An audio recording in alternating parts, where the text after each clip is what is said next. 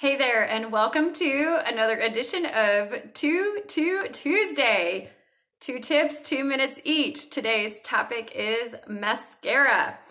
All right, the first tip is basically the what not to do with your mascara. Okay, so the first thing of what not to do is don't pump it, okay? No more pumping.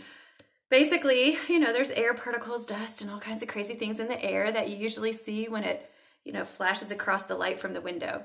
And then you don't see it any other time, but it's still there. So, you pull it out and you're pushing all of the dust and whatever back into the air or into the tube, but this is a dark, wet, moist environment. So the more you're pumping all that in there, just not good. Okay, so instead, you're going to twist. Twist that product on, twist it out, and that's it, no more pumping. Okay, the other what not to do is basically just going to town like crazy, like just keep going like this. I'm like, stop! Let's be intentional with how we use the wand and where we put it on the lashes. That's gonna be tip number 2. So since tip number 1 is what not to do, you're not gonna take it and just keep going over and over and over, because really what you're probably just grabbing is the tips, maybe the middle to the tips, and you just keep going over and over. And really, that can create the clumping because you're just not really intentional on purpose. Okay, so what not to do, pump, go crazy like over and over. Also, the third part of what not to do is hold on to your mascaras too long. Don't hold on to them too long. The beauty industry says every 3 months throw them away, but pretty much you can tell.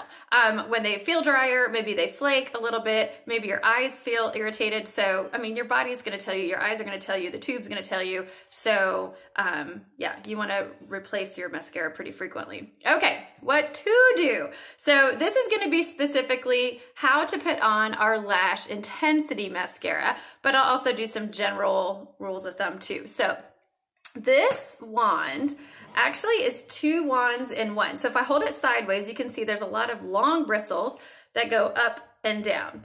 But let's see if I can do it like this. Kind of, a little bit. On the other side, those are the ones going up and down. But on this side that's facing you, it's actually rounded on the top. It's like a semicircle going across the top. So this is 2 wands in one. So I'm gonna take the semicircle, the moon-shaped one on the side. And this is true for all mascaras, but you're gonna grip the bottom. Let's see if I can look here. Go as close as you can to the base and push. And just do gentle wiggles side to side. And then you can kind of curl around, come around your lashes. So I kind of go to the inside, wiggle up, and then you're gonna go to the outside. And you just kind of hold on to those lashes delicately, right? As you just coat them left and right. We're not going crazy. We're taking care of them. Left and right. Okay, so that on our lash intensity, that's adding volume.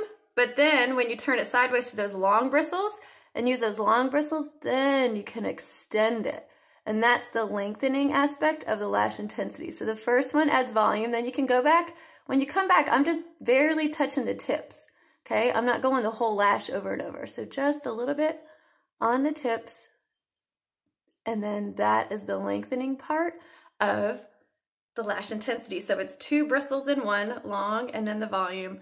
But can we see a difference between the two? I never know which way to angle my eyes. So I'll angle all ways. All right, so wiggle, wiggle. Tip number 2, 2 tips, 2 minutes. See you next time. Bye.